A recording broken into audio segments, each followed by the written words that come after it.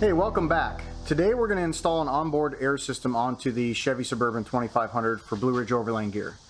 We're not going to be using a traditional ARB or ViAir compressor with this build. We're actually going to be using a York compressor.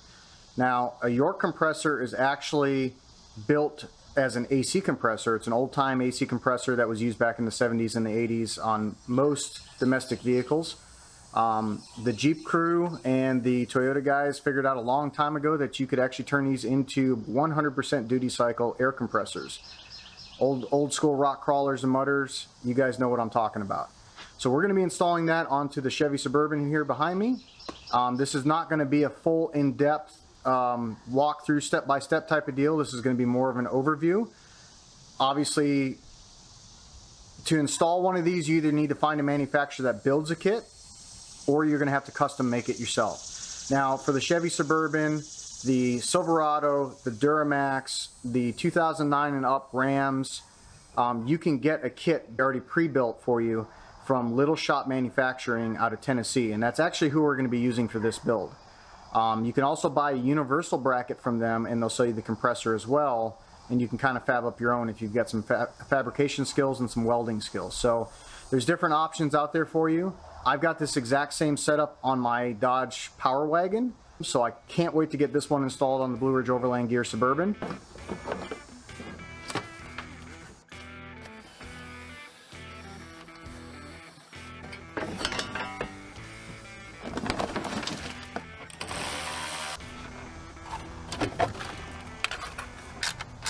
Using the brackets provided with the kit, I just moved the engine control module away from the motor and closer to the radiator.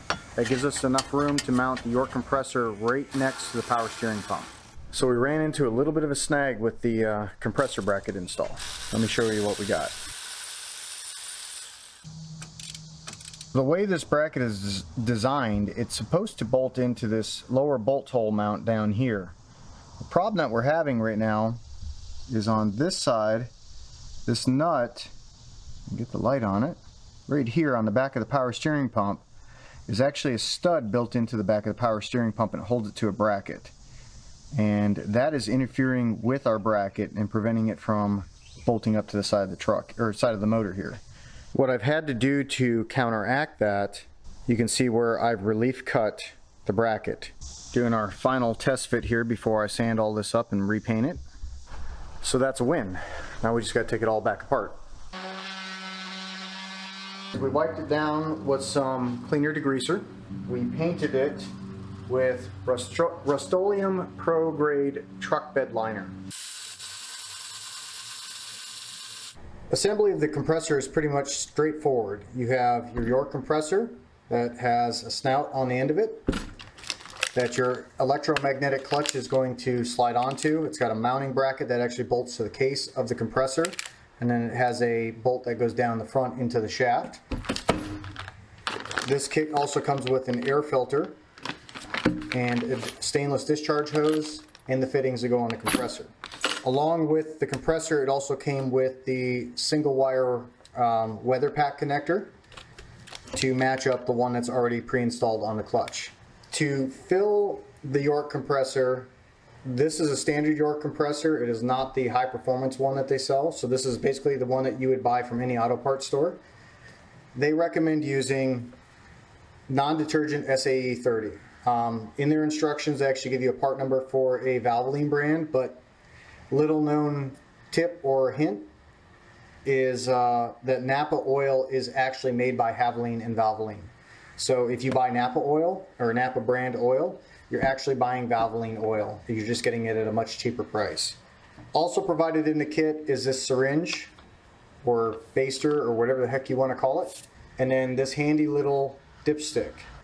Put this and your dipstick into a bag and keep that in the vehicle with you at all times. And then worst case scenario, you just need to pick up some oil.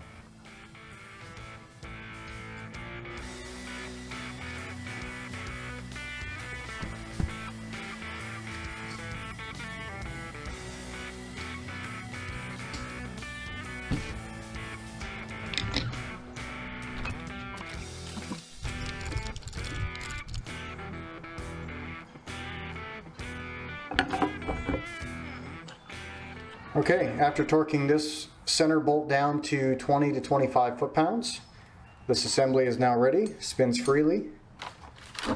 We've got our cable coming out of the top of the compressor clutch here, and then you may have noticed I installed this bracket that came with the kit.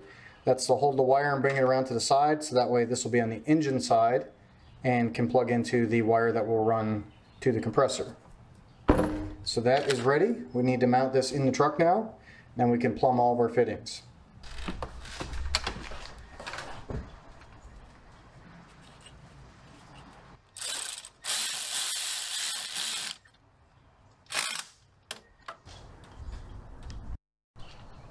Now that the compressor is bolted up, we've installed our new belt that's longer. This belt is part number specific or kit specific, depending on the vehicle, and they give that part number to you in the kit. So I've got that installed and routed. Next thing we need to do is install the ports on top. So we'll take our caps off here. And it's clearly labeled on the head of the compressor, suction and discharge. So for our suction side, it's going to be our air filter, and this is the air filter that they send with the kit. The nice thing about this one is it's serviceable. Just twist that, and you've got full access to your filter element. The other nice thing about the York style compressors is this one's using a compression fitting, so it's got an O-ring seal in here. So you can pretty much clock this thing whichever direction you want. If you want it there, here, wherever you want it. So we're going to put it just like this. We're not going to completely plumb this air system just yet. We've got a couple more things that we want to order for it and have to figure out the air tank location. If you were going to install this on your vehicle, just like this setup here, the only extra thing that we need right now would be a high pressure switch or a pressure cutoff switch. Usually they're around 90 psi turning on and about 120 to 150 psi turning off. You want to install that in line with this wire going to the clutch, so that way when you turn your switch on, it'll pressurize until it sees that 125 or 150 psi, and then it will disengage the clutch. I don't want you to feel like you've missed out on anything because we didn't finish this up. So what I'm going to do is give you a demonstration of how the air system works on our Power Wagon. Underneath the hood of our Power Wagon, you can see we have the exact same York 210 compressor installed.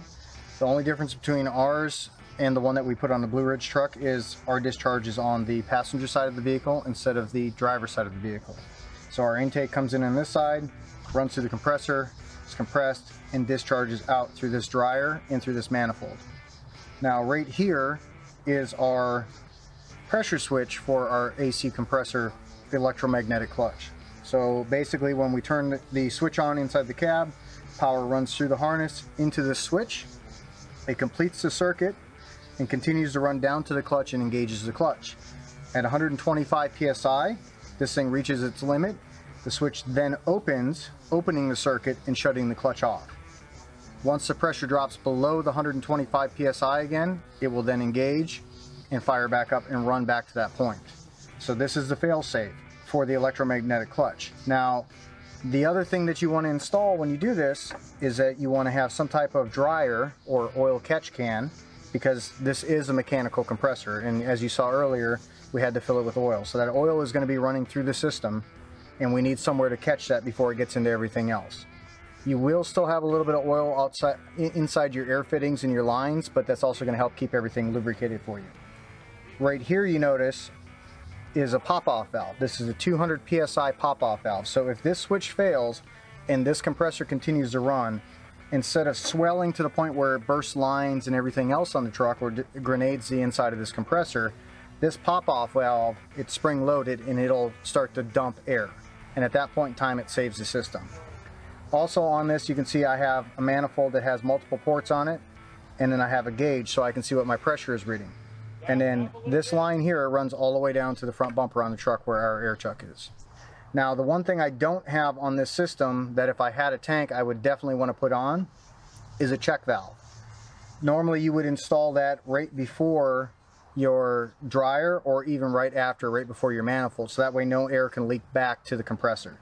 At this point in time on my truck, if you fire this up and run, when the compressor cuts off at 125 psi, the air will slowly bleed back through this system because there is no check valve. There's no way to prevent it from coming back. A check valve is a very cheap a cheap valve that just basically threads in line with that, and it's not that big of a deal to install. But since I'm going directly to an air chuck, it's not really a high priority for me. If I was storing this air into a tank like we're going to do on the Brog truck, that's a definite must-have. So let me fire the truck up. I'll engage the compressor and you can see how it's going to cycle on this. And you'll also be able to see the gauge going back and forth.